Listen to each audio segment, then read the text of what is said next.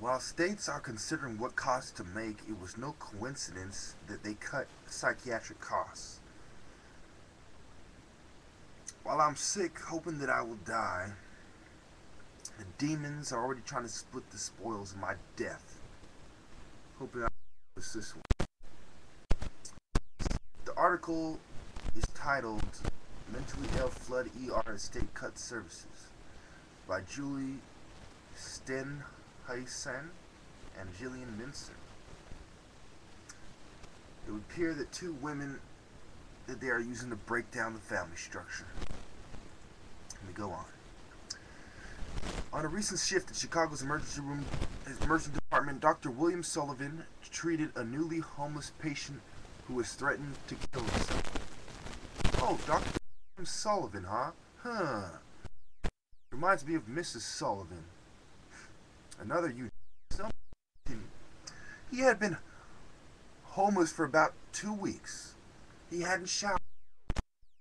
He asked if we had a meal tray. Well, the first thing he asks is about food, you fucking asshole. So the problem is needing funding for homeless shelters and social programs. Pills. You give me a perfect example of how you're trying to give the poor and hungry pills instead of what really need, which is food, better infrastructure, and more jobs. Across the country, doctors are facing a spike in psychiatric emergencies, attempting suicide, severe depression, psychosis.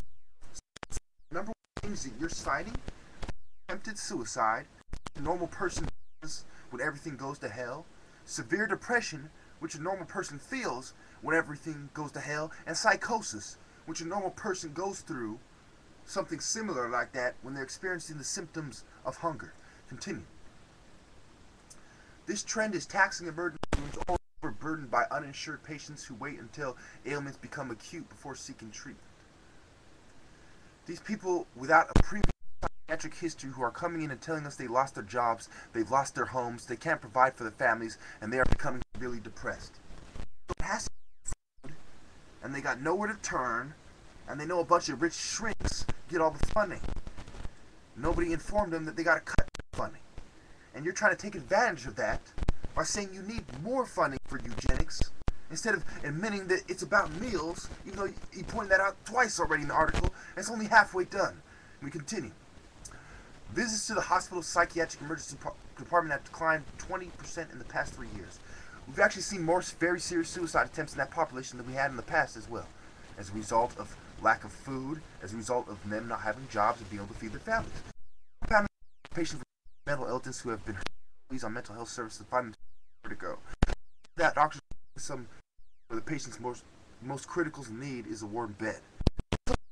You keep going back to food and shelter, and you're acting like you need the pills too. You haven't proven you need the pills too. The more I see these patients, the more I realize that it is sleeting and raining outside. The emergency room is the only place they have. Like I just said. Government agencies such as the National Institute of Mental Health, you mean the scumbags that was calling black people monkeys after they caused the recession, and they're going to turn around and say, oh, the black people are mentally ill, that's why they're hungry. It's not because there's no jobs. It's because they're mentally ill. Yeah, that's it.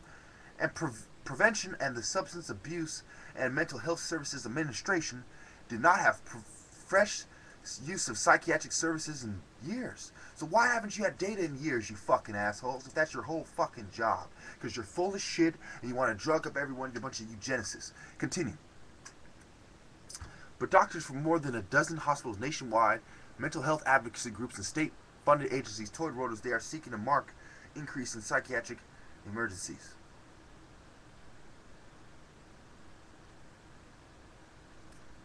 So they say an additional 400,000 people are seeking help through them. This goes back to them trusting the doctors. One of the problems I stated in my study. And they just go on talking about how it's horrible, it's terrible, we love you, and blah, blah, blah, and you can read it for yourself. I scroll down, you can go through it slowly and read it to yourself if you want, but you can tell that it's just some I love you bullshit, and they want some more fucking death pill camps, even though they admit the problem is food and shelter. Thank you.